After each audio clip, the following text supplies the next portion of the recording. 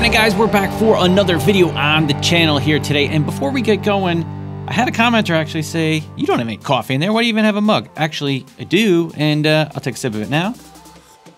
Okay, cool. Now we are going to get into this video. So today we've got a topic that is super important, although it's something you might not think about until you run into this problem, and that is backing everything up in DaVinci Resolve. Not only your DaVinci Resolve projects, but also your media files and just your computer in general. I've had a lot of people reaching out to me lately through comments and emails with problems where something's maybe gone wrong in Resolve or something's gone wrong on their computer. Most of the time it's been Resolve issues, but they've lost everything. They lost all their projects they were working on, and I feel really bad for everybody who runs into this problem. And the only way that you can really get around it is to make sure you're backing everything up. So, not the most fun topic to talk about, but I'm just going to show you how to make sure that things are getting backed up here in DaVinci Resolve, how to back up your database, and just in general how I back up my computer as a whole, as well as my media files and all that kind of stuff. So let's jump on into DaVinci Resolve. I got a blank project open here, and I'm going to show you how to make sure you're set to back things up automatically here in DaVinci Resolve. So here we are in DaVinci Resolve. We have a blank project here, no media, nothing set up yet here in the project. I'm just sitting in the Edit tab. So let's make sure that DaVinci Resolve is set to save changes automatically, so that way we never lose anything in case DaVinci Resolve crashes. And we also want to make sure that our projects are getting backed up. So in order to make sure that we're set up for success here, let's come on up to DaVinci Resolve on the top left here. Click, come on down to Preferences. Now here in Preferences, we're going to want to change a few things. So come on over to the Users section, and we want to come down to Project Save and Load. And under this area right here, Save Settings, you want to make sure you have Live Save turned on. That's going to ensure that DaVinci Resolve saves every time you make a change, basically. Now, if it bogs down your machine too much, okay, you may not want to turn it on, and you may want to make sure you hit Save often. But I found that for me, working with Live Save turned on has been a huge help, because anytime DaVinci Resolve has crashed out for some reason, and I've had Live Save on, you don't lose any work. So make sure you've got that on. Project Backup. So this is going to be DaVinci Resolve automatically backing up your project for you. So you want to make sure you turn that on, and by default, I don't know why these options are not turned on, but they're not. So turn it on, and when you look down here at these couple items right below there, you want to make sure that you set how long you want DaVinci Resolve to perform the backups. So for me, I have every 5 minutes. If that's too often for you or not enough, you can change that. Then you have hourly backups for the past. How long? How long do you want to save your hourly backups? So for me, I have 10 hours. So say a day's worth of work or something, I want to make sure I save a backup for each hour. So make sure you got that set to whatever you want there. And then daily backups. So it's going to save one backup per day for how long? I think the default is like a day or something. I don't know. It's pretty short.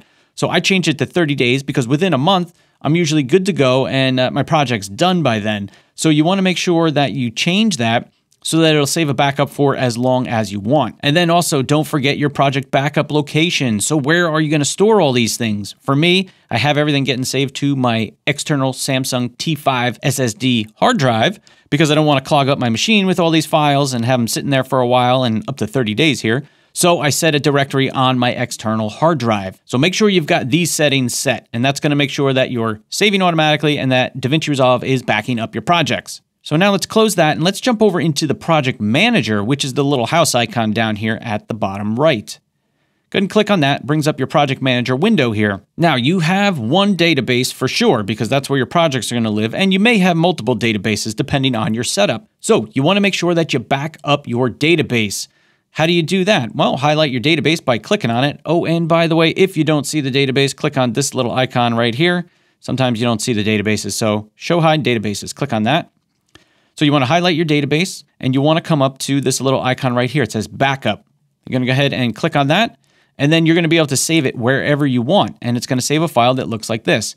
Maybe you want to name it with a date, name it whatever you want, but this is the window where you tell it where you want to save that backup. So what does backing up a database do? So it takes all of your project files, which is your specific file for a specific project that tells DaVinci Resolve where to look for all your assets. It takes that file and it backs up all of them at once. So your whole database, everything that's in there, takes it, backs it up, and makes a copy of it.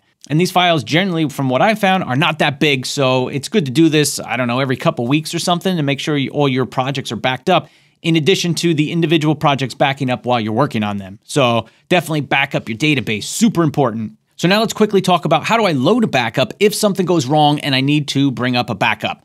Let's jump back into Resolve, check it out. So we're still here in the project manager, and this is where we're gonna actually load some project backups if we need to. So let's say you crashed out, you need to reload a project or something. You can come and select your project, then you can right click on your project and come down to Project Backups. And if DaVinci Resolve was saving the backups for you, you're gonna see them in this window. Now, if you do this and you don't see anything in this window, then that means maybe you didn't have your settings correct and DaVinci Resolve was not backing up your project. So to load it up, you would just click on any one of these and go ahead and click load. So that's how you load up a specific project backup file. Now, what if you wanted to load up a database? Maybe you crashed out, something happened, your database got corrupt, whatever it might be. You wanted to reload a database. Well, all you have to do is come up to the next icon, which is right up here, that's called Restore. Go ahead and click on that, find your database file, and then you're gonna be able to restore that and you should be good to go. It should bring back up all your projects from the point that you saved your database. So another thing to keep in mind is that DaVinci Resolve does not automatically back up your database. So you're gonna have to do that manually. Like I said, every couple of weeks, once a month or once a week, whatever it is, you wanna go and back up that database just in case. It's better to have it, not need it, than need it, not have it, right? So now you saw how we kind of keep everything backed up here in DaVinci Resolve, but what about all your media files? Because your media files are not actually part of DaVinci Resolve. You can store those wherever you want. For me, I store them on an external hard drive, Samsung T5 SSD. I've talked about it all the time. Great drive. So let's say I want to back up all my stuff, say from my computer, as well as, all my media files. How do I do that? Well, for me, I've got two different ways of backing all that up.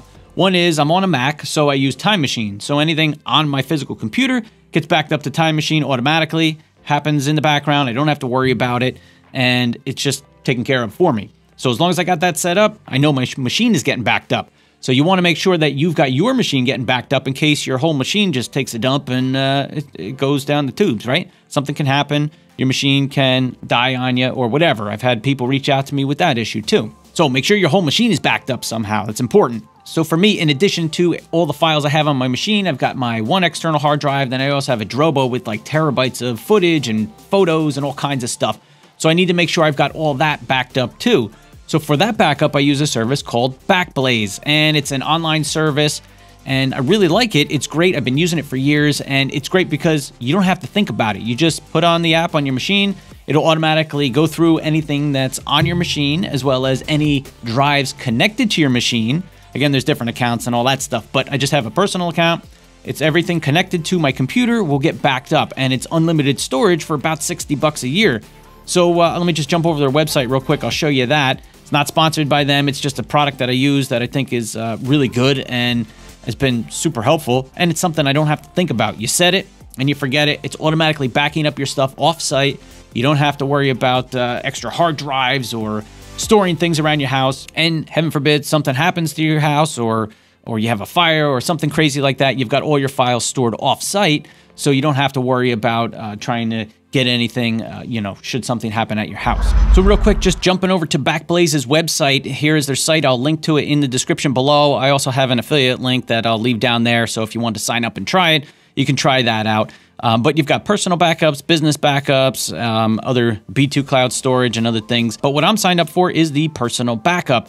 And it just works out great for me because, like I said, you don't have to think about it. You can try it for free. And it looks like it's $6 a month here. I think, like I said, I pay $60 for the year. But it backs up. You've got the option to change how fast it backs up, which I like because I've used other services where it just takes like 2 months to back up the amount of footage and terabytes that I've got. But it's a lot quicker using Backblaze. You can speed things up, and I really like that about it. If you need to restore files, you can download individual files. You can put it on a flash drive, get a hard drive, all different ways of getting your data back and restoring things if you need to. And let's just click on the pricing here real quick. Let's see, yeah, so $60 for the year, or you can do a 2-year for $110. Hey, I should actually do that 2-year one. Why am I doing that? I could save some more bucks, right? And so could you. Another thing I really like about Backblaze is they've got a great app for your phone. So say you're out and about, you need a document. Well, everything that I have on my computer and my hard drives is all backed up to the cloud, to Backblaze. So I can go to the app, find what I need, grab that document. Maybe it's a phone number, maybe it's I don't know, birth certificate, I don't know, whatever it might be. You find it on your app and boom, you got it with you all the time. So that's super convenient. And believe it or not, I actually use that feature all the time as I just hit the microphone there. But anyway, that is my backup system here. I highly recommend you guys get set up to back up your stuff, so if something happens, your computer, to DaVinci Resolve, whatever it might be, you don't lose all your stuff. I've heard too many stories of people losing everything because something goes wrong, something crashes with their computer, and man, I feel bad for everybody that happens to. But you got to set yourself up for success here in case that does happen, that you've got all the files backed up and everything is accessible for the unfortunate event that something goes wrong. So I hope you guys found this video helpful. If you did, give the video a thumbs up for me, would you? Subscribe if you haven't already, and I look forward to seeing you guys in the next video. Make sure you back up all your stuff. Thanks, I'll see you in the next one. Peace. No, seriously, there really is coffee in here. I mean, if I could tip it over and show you, I would. Seriously, there's coffee in here. And honestly, I probably drink way too much coffee a day. Probably way too much. But I got kids that keep me up like half the night, you know? So, I mean, what are you gonna do, right? What are you gonna do? I'd be down here like a zombie. Whew. Anyways.